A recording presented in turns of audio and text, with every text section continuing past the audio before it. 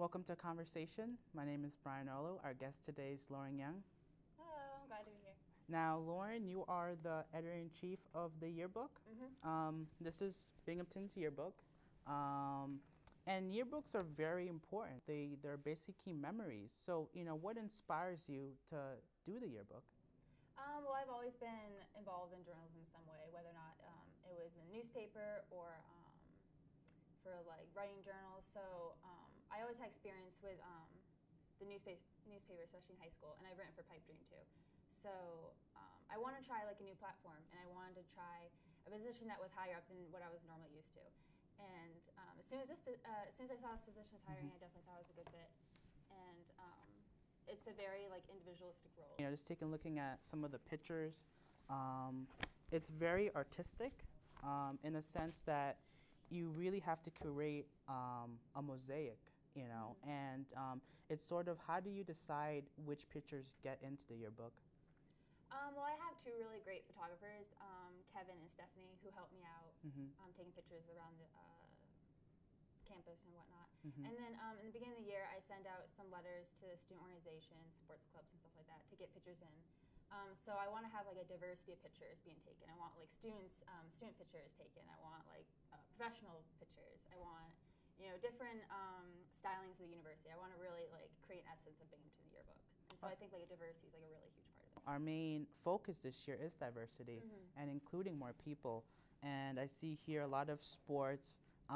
Is there anything in particular that you just love, any sections that you just love doing in particular? Well, especially this year, I'm really excited about like the events section because, like I was talking about Kevin and Stephanie, they're new to the team, so they gave me like a lot of really great pictures to add to the yearbook this year. And so we have like fashion shows, we have culinary shows, we have different shows from all different clubs and stuff. And I think it's like a really great way to showcase like what the students in the university are doing and like what you can become involved with. Our school, as you know, is very diverse. We have a lot of people, a lot of international students, a lot of clubs. Also a lot of, I see here, we have a lot of comedians. Now, I know you personally. You went to a comedy show last semester. Yeah. Who was the host again? John Mulaney. John Mulaney. John Mulaney, yeah. Is he going to make the cut? Maybe. Who knows? I know I like to feature speakers that come to the university that really like kind of embody what Binghamton's about, and I really liked John Mulaney's stand-up, and so hopefully he'll be in the yearbook this year. Yeah. So what is your major, and what do you do here at Binghamton? I'm a philosophy, politics, and law major. And how does your academic life influence sort of your your artistic one? Give you a certain perspective and a certain creative depth. So how has it influenced you? I've always been really interested in reading and writing, and so it's always been a part of my life. And I think with my degree, it kind of it gives me something else to talk about, I guess. When I was majoring in English, I kind of only just read and wrote within the English major. I didn't feel like I was really like learning beyond. And so with my major, I get to write about my major while also encompassing like my writing ability into that. And I really like my major because I get to talk about the issues that I'm passionate about. Okay. I did read some of your columns in Pipe Dream. You were a member of Pipe Dream for what years? Last year. Last year? And what sort of stuff did you write about?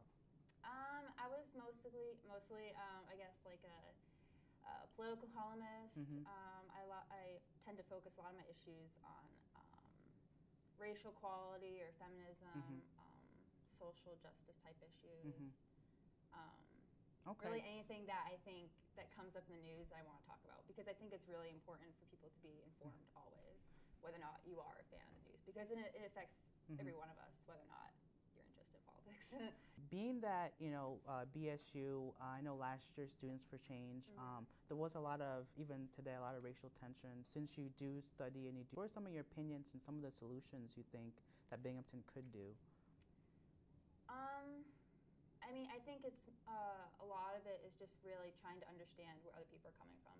I think people do a lot of talking but not enough listening. I feel like, especially with that, I feel like maybe some people just, I don't know, I don't feel like a lot of people will hear from other people's point of view, and sometimes that can really muddy the waters between trying to decide,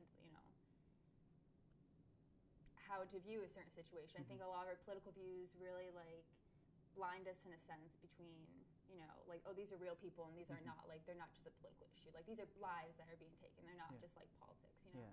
So I think when people can put it into like more emotional terms, personal terms, I mean, we're all people. So I think that's like, you know. I definitely agree. And again, you know, coming back to the yearbook, I think, you know, certain times we're stuck in the moment and we forget that Binghamton is a community.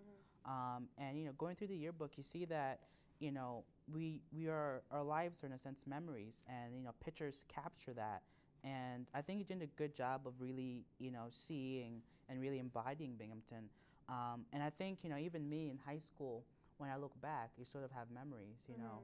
You're going to have those days where somebody made you upset, but when you sort of look back and you see what really matters, you know, education, experiences.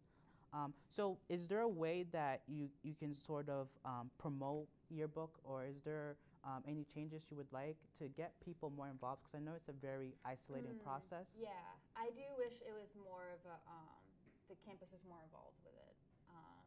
And I think it'd be really important for student organizations to submit more photos, because they want other students, especially students who are buying the yearbook, to see what other students are up to, because it's always really important to, like I said, be informed and see what other kids are doing. And it makes you see what you can possibly be involved with too. Yeah, that's very true. And I know art, photography being a medium, is also a way of expression.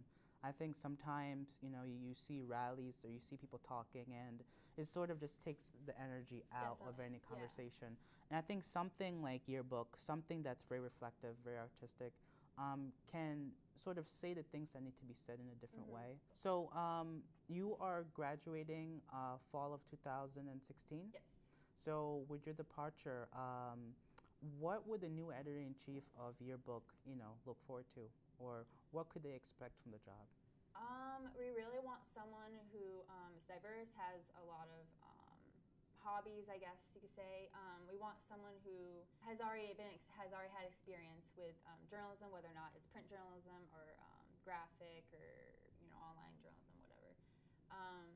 Whether or not it is yearbook, because I didn't have experience yearbook. I had like a newspaper background. So really just matters with how deeply passionate you think you can be with this project, because it is a year-round project and it really does take a lot of time and dedication, but it is fun. Interesting. All right, well, thank you for joining me. Yes, thank you so much. Yeah, thank you for having a conversation with us. Bye.